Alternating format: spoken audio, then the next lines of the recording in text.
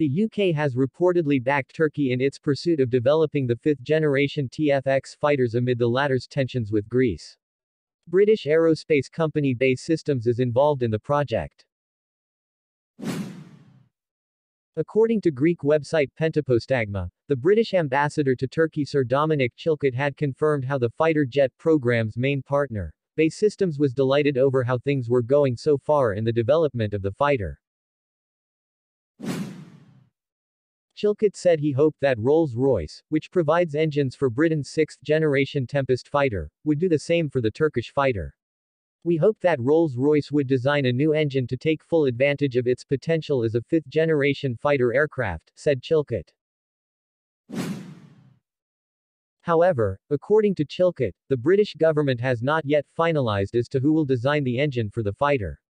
He says that the second phase of the program would involve the production of the prototype following the recent agreement between the two nations. Quoted from the Eur Asian Times, the fifth-generation TFX Turkish Fighter, experimental, is a combat fighter that is currently being developed by Turkish Aerospace Industries, TAI, for the Turkish Air Force and will be exported to other countries as well. According to sources, the fighter jet will possess superior attack capabilities as well as stealth technology, which will enable the fighter to avoid being detected on enemy radars.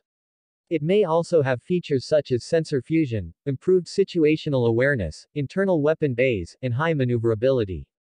According to reports, the potential partners or buyers of the TFX fighter include Bangladesh, Pakistan, Indonesia, and Kazakhstan.